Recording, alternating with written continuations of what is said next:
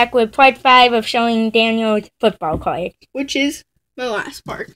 So, pretty much, I hope y'all didn't see that card. Alright. I'm going to show you some of my most favorite cards I have. Let's start out with a Calvin Benjamin. Nice card we got here. I even like the case. It's a magnet case. It cost $2 for it. See? Nice case. See? So, I got this card in for it. Well, this case, whatever. Well, let's go on. I'll show that one. After this one, I have a Lendell White jersey. It's one of those congratulation cards. One second, guys. I hate it when these cards do this.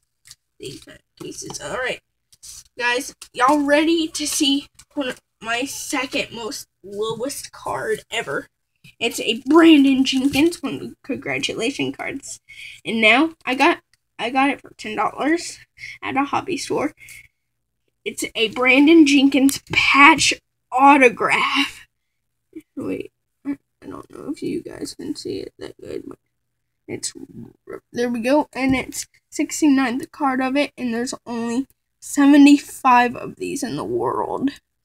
And now, you guys ready? It's a printing plate card. And I'm like, wow, I want a printing plate card. It's a Nick Foles. Nice card, printing plate card. The cool thing about these cards that they aren't pointy cards, and they only use one ink on the front, and this is the black ink. See, black plate.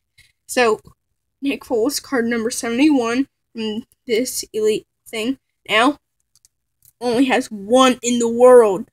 How cool is that? Awesome.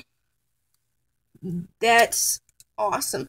So, guys, I hope you liked all part 5s of the videos. Let's show them all the cards that we had here. See, we did all of those cards.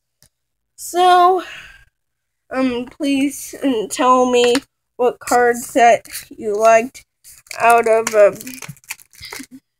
these cards. Which one you like the most of these? Well, just tell me which one of these you like the most. Nick Foles or Brandon Jenkins. Patch autograph or printing plate. So, that will be it for the video, guys. I hope you liked all the videos of part 5s I made. And please like and subscribe. Thanks for watching.